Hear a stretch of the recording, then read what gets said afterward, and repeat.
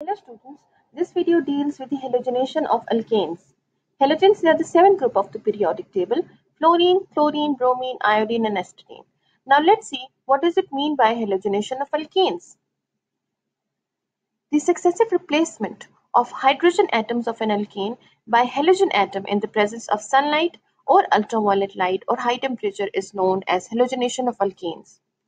Now students, the order of reactivity of this group is in the descending order. As you can see, it decreases down the group.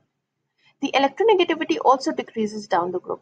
Fluorine molecule, it is the smallest molecule and it has high reactivity because of its very high charge density. So fluorine, it's the reactive molecule, then chlorine, then bromine, and then iodine. So the order of reactivity is in the descending order. E equals to h nu. E, it's the light energy, that is the quantum energy of photon. Light is made up of photons, that is small packet of energy, and it is directly proportional to nu, which is the frequency of the radiation. H, it is the constant of proportionality, which is the Planck's constant. The halogenation of alkanes has free radical mechanism. Now you must know that it consists of three steps. Step number 1 is initiation, then propagation, and then termination. If you've seen my previous video, you must know that alkanes are not very reactive molecules. Why? Because they have non-polar bonds and they have sigma bonds, which are very strong bonds. So due to inertness of the sigma bonds and the non-polarity of alkane bonds, alkanes, they are not very reactive. Step 1 is initiation, that is the starting point. Now in this step, light energy, it is supplied, and what happens is that the chlorine molecule, it is homolytically cleaved. As you can see here, this bond, it breaks in such a way that each of the fragment gets one electron. As you can see here, one electron jumps on this atom and the other on this atom and form two chloride free radicals. Free radicals, they are very highly reactive species. So due to these free radicals, the alkanes react. Now this is step number 2, propagation. Propagation means to keep going. In this step, the radicals produce other radicals. As you can see, this is methane molecule and carbon-hydrogen bond is broken down homolytically. One of the electron, it meets up with this electron and form hydrochloric acid, and the other electron of this bond, it jumps on methyl group and form methyl free radical. Now this methyl free radical, it reacts with the chlorine molecule and breaks down homolytically, and one of the electron meets up with this electron to form methyl chloride, and chloride free radical is generated. So in this case, chloride radical is forming methyl free radical, and in this case, methyl free radical is forming chloride free radicals. So free radicals are producing more free radicals. So the process is propagating.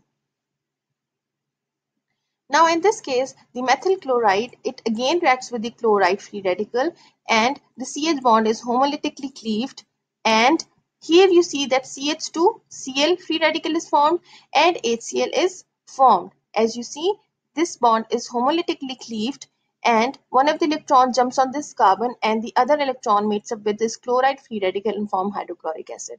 Now this free radical, it again reacts with this chlorine molecule and homolytically cleave it down and forms dichloromethane and chloride free radical. So you see two of the hydrogens are replaced by the halogen atom, that is the chloride ion. Now you see here, this is the dichloromethane, it reacts with the chloride free radical, and again the CH bond, it is homolytically cleaved and one of the electron jumps on the carbon atom and the other meets up with this chloride free radical to form hydrochloric acid and CHCl2 free radical, and then again it reacts with this molecule, that is chlorine molecule, and you see here trichloromethane or chloroform is formed and chloride free radical is produced. Now you see that three of the hydrogens, they are replaced by these chloro groups.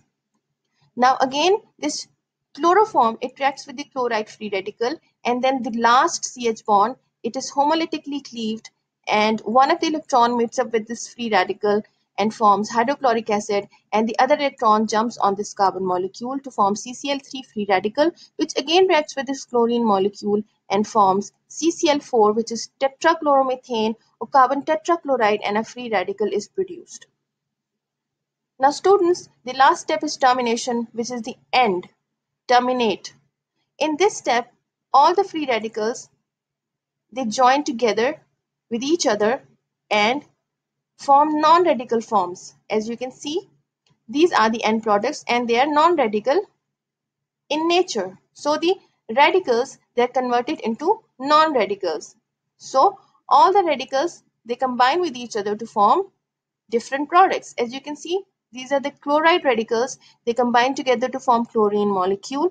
The methyl free radical combine with chloride free radical to form methyl chloride, and the methyl free radical combines with the methyl free radical to form ethane, as you can see here. So these are the end products, and this is the termination step. So this is the process of the halogenation of alkanes. I hope this video was helpful. If you like this video, please like, share, comment and subscribe. Thanks for watching. Wish you all the best.